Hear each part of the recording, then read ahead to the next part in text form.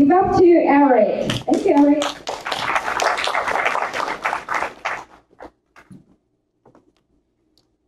Hello, welcome to Building Maintainable Command Line Tools with MRuby. I'm Eric Hodel, and this talk is about working with MRuby and MRuby CLI. I'm from Seattle. I'm a Ruby committer, a Ruby Gems committer, rate committer, and the author of many gems. I'm also on vacation from most of my open source work. Instead, I've been working on shelves like these. I built the ones on the far side, and this one on this side by me is a work in progress still. I also built some electronics, including this keyboard. I brought it with me if you want to try it out. I also work for Fastly, a real-time content delivery network. This is our website featuring Gordo, one of our amazing dogs of Fastly. Fastly supports many open source projects, including hosting the RubyLang website, downloads for Ruby, and all of your Ruby gems. Last month, Fastly served 425 terabytes of data and 8 billion requests supporting Ruby gems, all for free. And I'd also like to highlight the work of David Radcliffe and the rest of the RubyGems.org team for speeding up gem downloads, especially for users outside of the United States. They'll be making a blog post about that real soon now. And of course, you can follow Fastly on Twitter. I also have stickers. So in part one, I'll introduce MRuby and MRuby CLI. And I'd like to start with a note on terminology. Since I talk about two different implementations of Ruby, I'll say MRuby when I'm referring to the lightweight embeddable implementation of Ruby you can download at mruby.org. And I will say CRuby to refer to the version you can download from rubylang.org. Some people call this MRI for Matt's Ruby interpreter, and I don't want to use MRI because it's too easy to confuse with MRuby, and both are by Matt's. My exploration of MRuby and MRuby CLI started with a web API wrapper. We're building a new product at Fastly with new APIs, and I wanted an easy way to interact with it so that I could demonstrate that the APIs were usable. So why not choose regular CRuby to write this wrapper? When we use CRuby, we have to install the correct version depending on which language features we want to use. Then you need to install any gems that you depend on. And then you have to keep both Ruby and all of the gems up to date for as long as you're supporting the tool. MRuby is very similar to CRuby, so we can start with a prototype in CRuby, port that prototype to MRuby, and then continue our maintenance in MRuby. So what about MRuby? What is it about MRuby that makes it more suitable than CRuby? MRuby is a lightweight Ruby implementation. You only need to use as much of the features as you need, which keeps it smaller. It's also designed for embedding. You can run it on low-resource hardware or embedded in other software without the same hassles you get from trying to embed CRuby. Like CRuby, MRuby has libraries and calls them gems. MRuby ships with a limited standard library, so you need to use a gem in order to get an array with all the same features you get from CRuby. There's also standalone MRuby libraries, some of which are C extensions that wrap C libraries like the MRuby curl gem. At past RubyConf, there have been many other talks about MRuby, so if you want to see any other applications, you can find recordings of these talks on the RubyConf website. I recommend highly the one on the top, making a high-tech seat in MRuby. It's about building a washlet toilet seat using Lego Mindstorms. It's a very great talk. Since MRuby is compiled unlike CRuby, how do you use it? The first thing you do is edit the build config.ruby. Unlike CRuby, where you can use any gem at any time, in MRuby you must choose in advance. In the build config, you pick which MRB gems you want to use. You also choose which compiler to use, which MRuby uses for cross-compiling. And you can also specify a library and include paths to use in case you need to link other C libraries. If you're writing an MRuby gem, instead of embedding MRuby, you'll fill out an MRuby gem specification. MRuby CLI uses, or applications also use the MRuby gem specification for specifying the executable name and the test files. The MRubyGem.rake is where this lives. Like a RubyGem's gem specification, it contains the gem metadata. the dependencies, and the list of binaries. And metadata includes the name, the version, the license, and test files, and so on. You also specify any gems you depend on and which binaries the gem will create. After you have these files configured, you run rake to build MRuby and all the executables that you specified. When rake is complete, you'll see several executables in the bin directory. When you're using MRuby CLI, you'll see the name you specified in the MRuby gem specification. You'll also have MRuby and MRB with all of the gem dependencies compiled in. You can use these to test out any small changes you might have made if you don't want to run a test. And you'll also have an MRB test if you've enabled testing for running the tests. The goal of MRuby CLI is to allow Rubyists to build single-file executables in a familiar environment.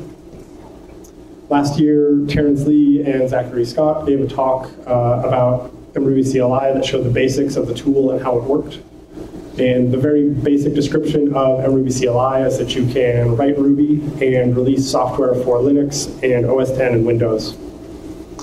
Typical development loop of MRuby CLI is to start by writing some MRuby, compile the code that you've written, then if your tests that run your tests, go back to the start if they don't pass. Once you have enough tests passing and features implemented, you can release your executable. When I first heard about MRuby and MRuby CLI, I thought it sounded pretty easy, but I was sure there would be some challenges involved in using a different Ruby implementation. The first one is that MRuby is not exactly the same as CRuby. The implementation doesn't support everything you can do in CRuby the ways that I'm familiar with. The first problem I had was the modular standard library. MRuby's core library has classes like array and hash and string, but they only support a minimum number of methods.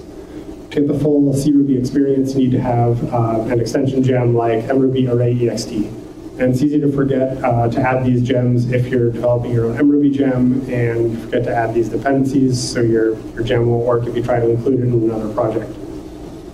MRuby also has a smaller language outside the standard library. There are no predefined globals such as load path.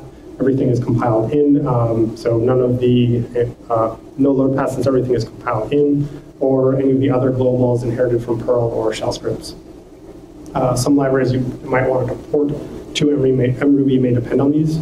I also had a problem with the here document support when porting a library from CRuby, but haven't fully reproduced this on its own, so I can file a bug. And while you can use keyword arguments to call methods, you can't define methods that automatically check keyword arguments, so you have to do this by hand. And some gsub replacements don't work in MRuby, so you may need to do change your regular expressions a little bit to get them to work. Backtraces in MRuby seem less useful than in CRuby. There's an issue where the backtrace sometimes points to the wrong line, so you have to look around to figure out where an error occurred. It also felt like I did more exploring in the C source to determine why an exception was raised, but I'm unsure if that's due to unfamiliarity with MRuby or due to other reasons. And there are many pure Ruby libraries already written in CRuby that you'll want to use in MRuby to make your life easier.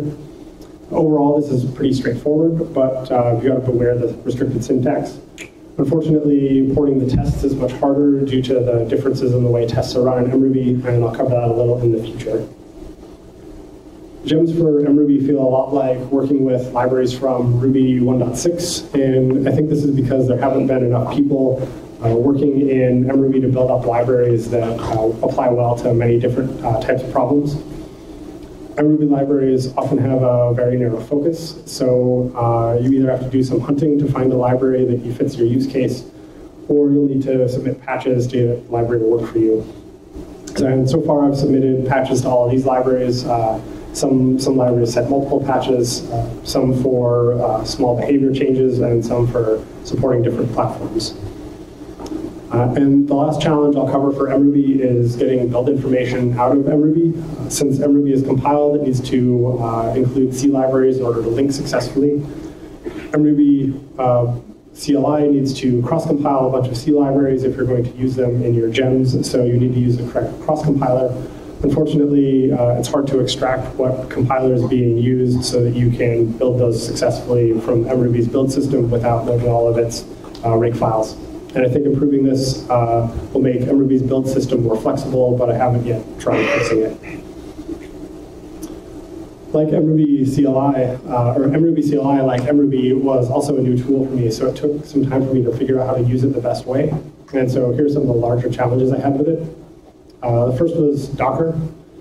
The MRuby CLI build system is built atop Docker, and the best part of this is that it's out of the box, ready to cross-compile for Linux, for OS X, and for Windows without any extra setup. Unfortunately, Docker is kind of clumsy the way MRuby CLI uses it. Typically, Docker is used to run a long-lived service, but MRuby CLI only needs to keep the container running long enough to finish your compile or your test. However, Docker seems to be the best option available since there isn't any extra work you need to do to get started with MRuby CLI. In order to start a build of your command line tool, you run docker compose run compile. And this is just too long to type, even if you're good at your shell history. And when there's a problem with the compile, it's hard to debug from the outside. You have to start a shell inside Docker, then figure out which commands are being run to reproduce and fix your problem. When you are working from a Docker, shell, you don't have your familiar development environment, and there's no shell history from the last time, so it's harder than usual to get things fixed. And I think the biggest challenge I had was the MRuby CLI build system. And most of these problems come from the way the tasks are organized. The tasks for building your executable and the tasks for building MRuby are mixed together into a single rake command. This makes it hard to add your own tasks and then have them run in the right place. For example, before compiling the MRuby curl extension, you need to have the curl C library installed for every platform, which is difficult by default. Due to these difficulties, I've made some improvements to the build tasks. The first was to build MRuby separately from the other tasks, or from the other work that must be performed inside of Docker. So this way I can cross-compile the C libraries at the right time. The other improvement was to have a rake file that exists inside of Docker and outside of Docker that starts Docker for me. This also allows me to perform extra tasks that don't need Docker to run and are easier to debug. So the new system runs rake 3 times. First, the outer tasks run and start Docker, which runs the inner tasks, and then the inner tasks perform any cross-compilation and any other setup that can only occur inside of Docker. And then after these are done, they run MRuby's rake tasks to build the command line tool. The outer tasks don't need Docker. I use them to download and unpack MRuby to get it ready to compile. There's also some global test setup for reasons I'll cover later. And finally, there are release tasks for publishing your finished executable. The inner tasks that run inside of Docker cross-compile the C libraries you have configured, then invoke a rake again to compile MRuby or to run the tests. There's some additional benefits to my changes to the build system. It's now much easier to add hooks for custom tasks since there's a well-defined place with the different phases of the build. And I also made a rake test faster by only compiling for the host platform. When running tests, there's no need to build for every platform when you can only run the tests for the host platform. It's also likely that you'll need to use a C library as a dependency of an MRuby gem in your project. There's 2 different options for how you can include them in your command line tool. The first is to statically link the dependency. This embeds the library in your command line tool and leaves you with a single file executable. The advantage is you don't have to write instructions for installing the correct C libraries in order to use your tool. The downside to static linking is you need to re-release your command line tool if the C libraries have any vulnerabilities or bugs. And it also makes your executable larger. The second option for dealing with C libraries is to use dynamic linking. The advantage here is that vulnerability management is easier. The user should be upgrading their own libraries for security vulnerabilities, so there's less for you to do. The disadvantage is that this adds an external dependency, so you're no longer truly a single file. The final large challenge I had with MRuby CLI was cross-compiling C libraries. MRuby CLI can cross-compile your executables for 6 different platforms, and this means your C library dependencies also need to be compiled for all of those platforms. For example, for libcurl, you can't just install the libcurl development package inside Docker and be done, since this library won't work on OS X or Windows. Instead, you have to download the source and unpack it, cross-compile for each platform you will be releasing on, and then set up MRuby's compiler to find the libraries you've built. To help myself out, I wrote a small tool to automate cross-compiling dependencies. You configure the library to cross-compile with a few values. The first is its name, curl for this one. The release name is used to determine the source directory, since libraries don't always have consistent names. You provide the URL where the source is downloaded from, and you can optionally set configure flags. For example, I don't yet have OpenSSL cross-compiling, so I've disabled it for now because for development. In part 2, I'll discuss the origins and structure of the command line tool. So my exploration of MRuby CLI started from a tool for our customer support team, so they could use that to configure this new product we're developing. Our service was and still is API only. There's no web UI for everyone to use that does everything you need. The service has a rather complicated setup, so I wanted to automate common use cases so that the users could avoid errors. And I also wanted a tool that customer support could send to our customers to reduce the burden of supporting this new service.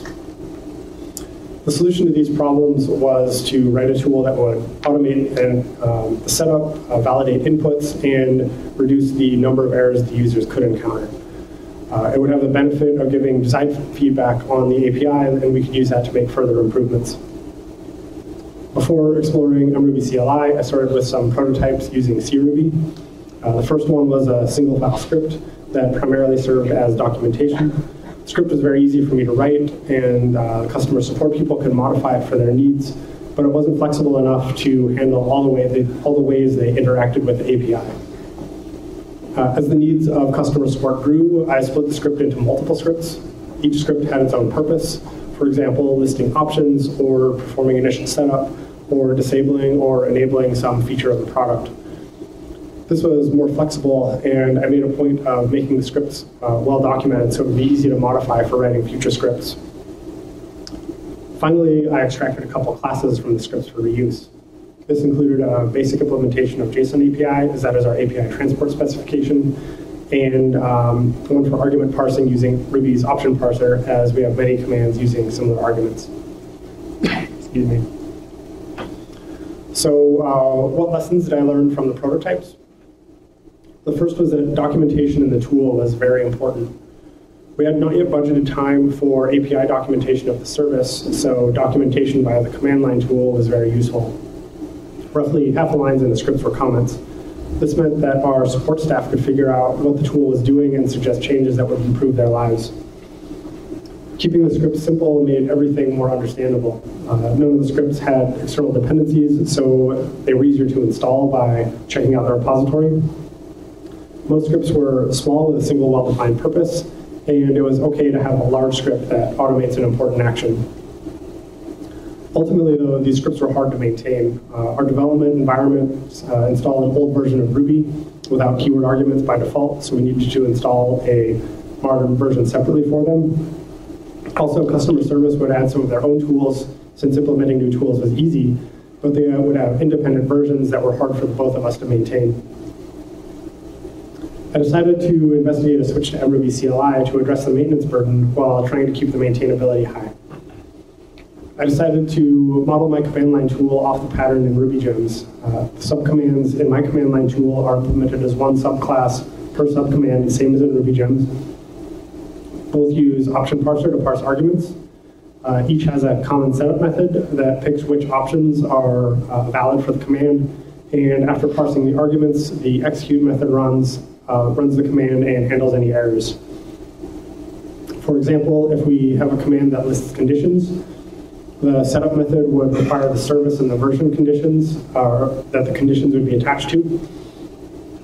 Then the execute method would perform the API operations to fetch the conditions from the service and display them. I decided to port MRuby optparse from the CRuby standard library for option parsing. I chose this because it was familiar to me and other Rubyists, and it has good documentation. Optparse also performs automatic checking and argument completion for you, which means less code to write to check these by hand and is more user-friendly. And optparse even offers shell completion as a standard feature. All these would make parsing arguments easy and straightforward. For API requests, after evaluating several other libraries, I chose MRuby curl. It seems to be the most mature HTTP library. It supports both HTTP, which is used for development, and HTTPS for accessing our production systems. The library supports persistent connections, which is especially important in HTTPS requests. The only downside is the libcurl dependency, which must be cross-compiled and linked into the tool. For testing, there are two MRuby gems that seem to be the most popular. MRuby mtest provides a library for assertions, while the MRuby test gem provides a tool that runs these test cases. While using these gems is easy, setting up test cases can be painful. Testing gave me the most frustration when building the command line tool. It's the most important piece of writing maintainable software, but due to the unfamiliar environment, there were some adjustments I had to make in order to understand testing with MRuby CLI. The MRuby mtest gem is very much like the mini-test library that ships with CRuby. You make a subclass of the test class. You write test methods, the same as in mini-test. There's a setup and a teardown method you can use for common test setup in the same test case. But you have to remember to start running the tests with mtest unit.new.run at the bottom of your test case, since MRuby doesn't have at exit without an extra gem. Since MRuby is compiled, you can't run the test directly. Instead, you have to use MRuby test gem, which provides a test runner. When the tests run, a new MRuby VM is created for each test file, providing complete isolation. So one test can't talk to another one. The design of the test runner has some complications to it. The first is that creating a global test helper requires setting the test preload option in your MRuby gem specification. Without this, the helper won't be available to any of your tests because MRuby sees it as a separate test file. And I'm still working on integrating this into my project. A second complication was Docker. Since MRuby CLI uses Docker Compose, most of the documentation is written for the Docker command. So it took me some time to figure out how to set up DNS records so that the tests could see the other services for testing on my local machine. I would have preferred to mock all the interactions without an easy test helper. Making a request to development services locally was easier. And the final complication was that MRuby CLI was slow to start because it compiled all the platforms before starting any of the tests. And this made the feedback loop for test change very long. To work around the global test setup, I chose to perform the most important test setup before starting any of the tests. And I used the improved build infrastructure to do this outside of Docker before starting any of the tests because I have more capable libraries using CRuby. Since some test setup occurs outside Docker, I pass the needed information in via global variables so that the tests then load those out of the environment when it needs them. And finally, to improve test startup speed, I adjusted the rake tasks to only compile for the host platform, which is what the tests use when running the test rake test task. This meant I only had to compile one platform instead of 7. MRuby CLI also supports bin tests, which are like integration tests. Since I prefer strong unit tests, I haven't explored these as much. For an integration test, you run your command and then assert the output it returns. So despite all of these difficulties, why would you still use MRuby CLI? Why not use Go or one of the other tools that have the same capability?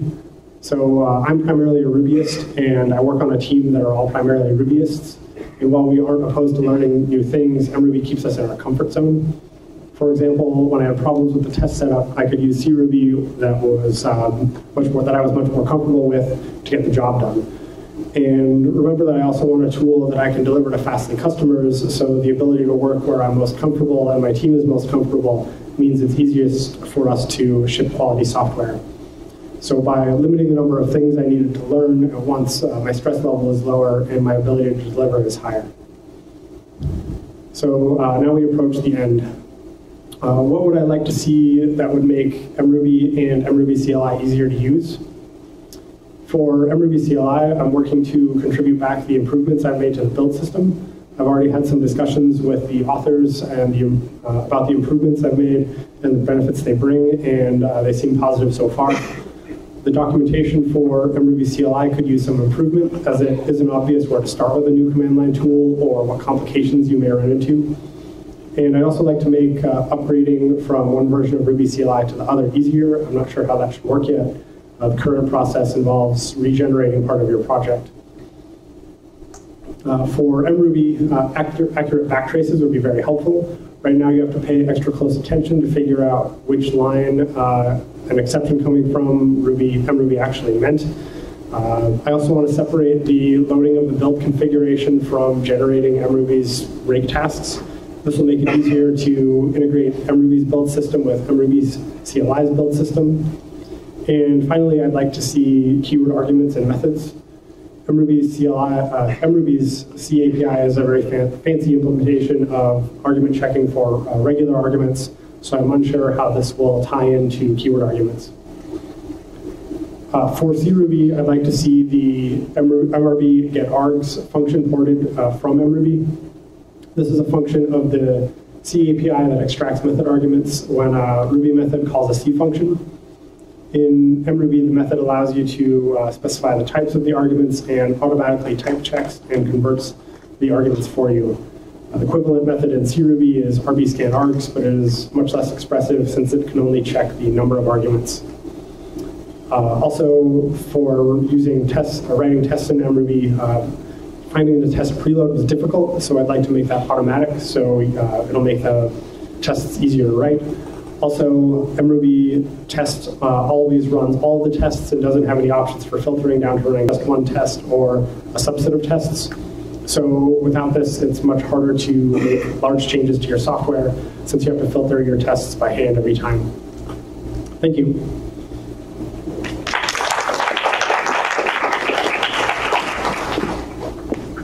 Great. Thank you, Eric.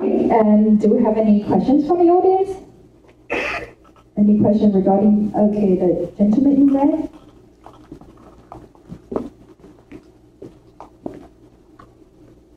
Thank you for your talk. And I have a question. So you first start using CRuby and then you move to MRuby. During the process, after once you use MRuby, can you back and forth from CRuby to MRuby? Or is it difficult to move from one to another? So, there are a few that I think the changes are, so once you become aware of what the differences are between MRuby and CRuby, it's pretty easy to avoid things, writing code that's incompatible. So it would be possible to design a system that you could run with either. So you could do maybe some testing in MRuby and then the majority testing and development in CRuby.